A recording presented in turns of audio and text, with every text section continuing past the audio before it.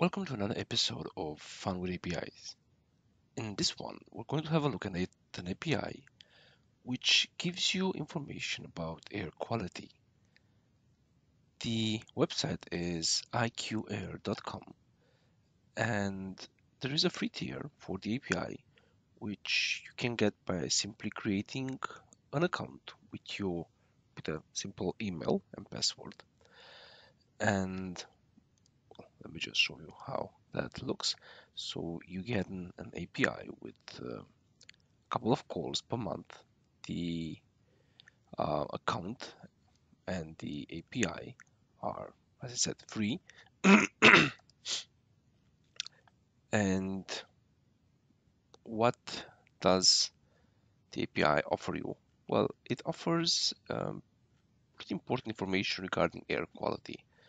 I mean, you want, I'm guessing, to know if the quality in your country, in your city, in your region is good enough so that you can go outside. And if it's not, well, being at least to be informed and to do something about it. So how does the API work? Well, as I mentioned, you need an API key, which you get after you have created your account.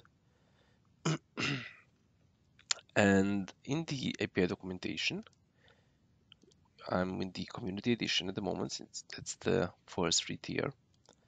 So you have a couple of endpoints. You can get the supported countries. If by any chance you are in a country which is not supported, it's good to know in front. You have a couple of endpoints which are specific to the US with states.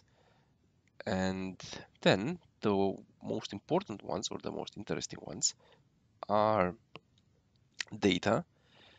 So air quality data by city, by GPS.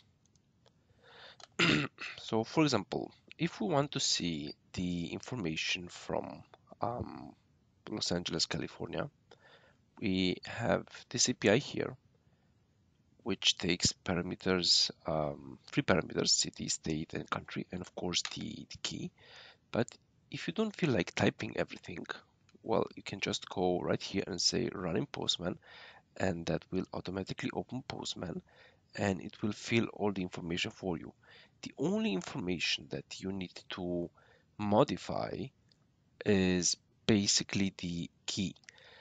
So let's do a test. If we want a city, let's see if let's see if we can get the nearest city uh, for or based on our location. So we just copy this part here and click on send. And at the moment, based on my location, the nearest city is Cluj in Romania, apparently. And here we have an overview of the most important uh, air pollution or air pollutants. Of course, in order to make sense of what this offers, we can investigate a little bit more. So we can have a look at the bigger response.